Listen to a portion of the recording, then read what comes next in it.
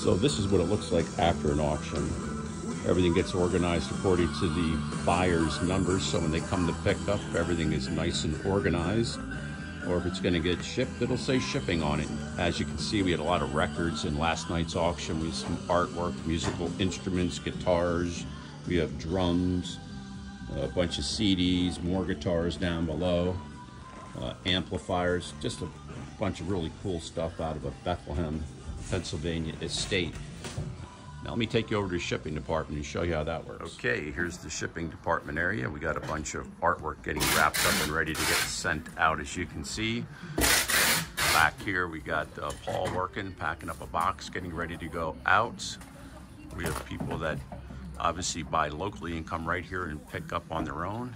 Otherwise, if you're from outside the area, outside the state or country, we ship it right to your door. TomHallAuctions.com.